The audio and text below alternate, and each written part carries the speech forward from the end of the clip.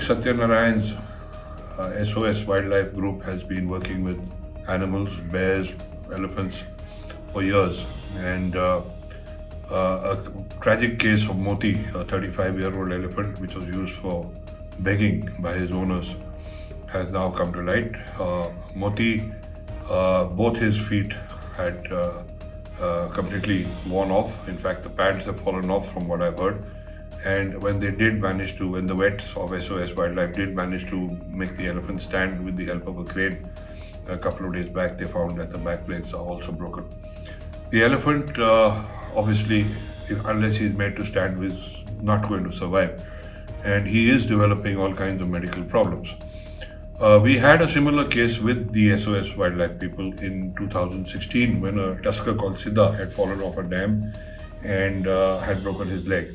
At that time, Latika Nath had got in touch with me about this particular issue, and we had immediately tried to figure out ways and means in which Siddha could be made to stand. And through General V.K. Singh, we had managed to activate the army.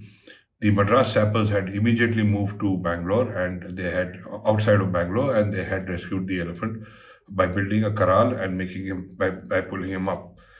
Now, with this precedent behind us, when this came to notice, when this was brought to light yesterday, I got to know about it yesterday, and I immediately called up General V.K. Singh at 2 in the morning, and he in turn messaged the army chief and the chief of the engineers, and hats off to the army, because within a few hours I got a call, and an officer along with his team was already on its way, about 200 odd kilometers. We don't want to disclose the location at this point of time.